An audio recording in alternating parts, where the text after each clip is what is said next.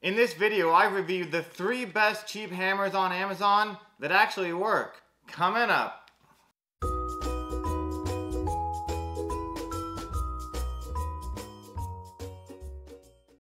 Hey everyone, it's David here from David's DIY Reviews. On this channel we do how-to videos, tutorials, and reviews just like this one. So if you're new to the channel, consider subscribing for a lot more really great content just like this. And if you're looking for a few tips and tricks on using hammers, claw hammers specifically, check out the YouTube card above. I've made a really great video on all the information, tips, and tricks that you need to use a hammer properly. The first hammer I reviewed is the Fuller Tools 7-ounce, or in metric 198 grams. It's an 11-inch hammer, and it's a really good deal. It's $7.07 right now. This is a really good quality hammer. It's got a tempered, hardened, drop forged head. It's got an all hardwood handle.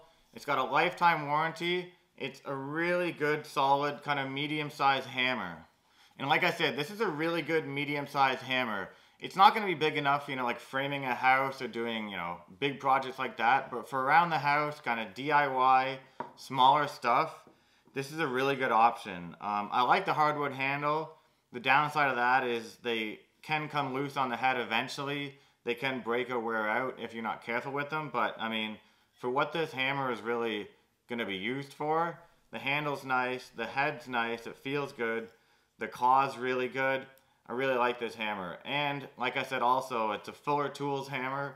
All Fuller Tools equipment and tools have lifetime warranties, so that's great. It has a really nice swinging feel. It drives nails really well, at least, nails that are in the size range that you'd use this hammer for. It pulls nails really well with the claw. I like the feel of this. It's weighted well. I would really, really recommend this hammer for, like I said, small stuff around the house, small DIY projects. A great option. The next hammer I reviewed is the Fuller Tools 16-ounce. Now this is a bigger kind of full-size hammer. It's 12.5 inches long. It's, like I said, 16 ounces, or in metric 450 grams. This hammer is $11.79, which is a little more than the 7-ounce, but for a 16-ounce hammer, under $12, that's a great deal. It also comes with the tempered, forged, hardened head. Also, like the Fuller Tools, comes with a lifetime warranty. Under $12 with a lifetime warranty, this is a really great hammer. It's got a rubber handle, which feels really good, but under the rubber handle, it's a tubular style hammer. And I'm not really a fan of that. Because it's tubular, what I've seen in the past happen a lot is if you're hammering and you miss something and you dent that, as soon as that's dented, that tube is really weakened, and the head will start to bend and come loose and flex, and really at that point the hammer is done. I don't like the tubular part of it, but if you're careful with it, you don't miss too much, it's going to still work for you. A more expensive hammer will be all one piece, all steel, and then nothing comes loose, nothing moves. The one downside of this is if the head comes loose, you can't retighten it. Unlike the 7-ounce Fuller, it's a wood handle, so what you can do is actually nail in the top to retighten the head if it comes loose. That's the downside of those two hammers, is the heads can come loose, and if you use them a lot, they probably will. But for a low-use hammer, they're still both great. And this hammer feels really good. I've actually been using this hammer a lot lately since I got it. It drives nails really well. It pulls nails really well and really straight. It's a really good feeling hammer. There's not much more you can say about it, really. The third hammer I've reviewed is the Great Neck Tools Essentials 8-ounce or 227 gram hammer. It's 8 inches long, and it's $7.20 on Amazon right now. And you might be thinking, what the heck is that? It's kind of weird looking. Well, this is kind of an interesting one. What's interesting about this hammer is it's actually a hammer screwdriver combination tool. Inside the handle, which screws off, there's actually a 3/16 and 1/8 flat blade screwdriver and a size 0 and a size 1 Phillips screwdriver.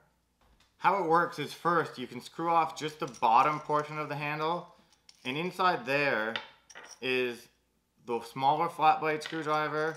Inside of that is the larger Phillips screwdriver, and then if you unscrew the second portion of the handle, you've got the bigger flat blade screwdriver.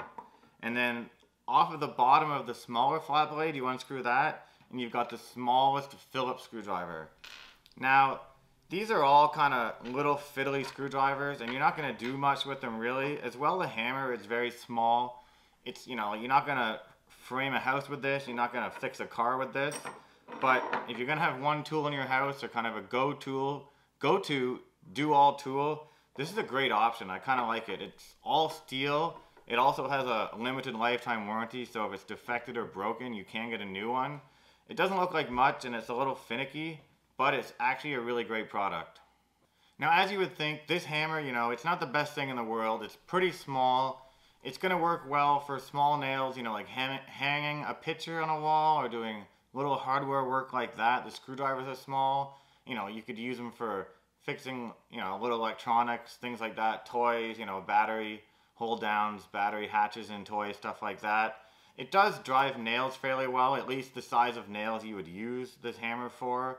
The screwdrivers, they are tough to hold, but they do work. You're not going to screw, you know, screws into wood with it, although I did try and it is possible. It's going to be more for screws that have already been put into something. It's not the best, it's not the worst, but for the price, it's definitely something useful to have. Now, of course, none of these hammers are professional grade hammers.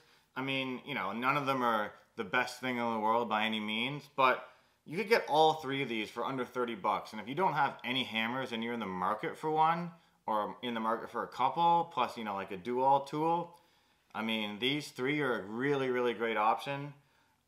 You know, what can I say? They're pretty good. The price is right. And hey guys, in the comments below, let me know what's your favorite hammer or your go-to hammer, or maybe what's a really good recommendation of a hammer for someone that's actually in the market for one. And see you in the next video.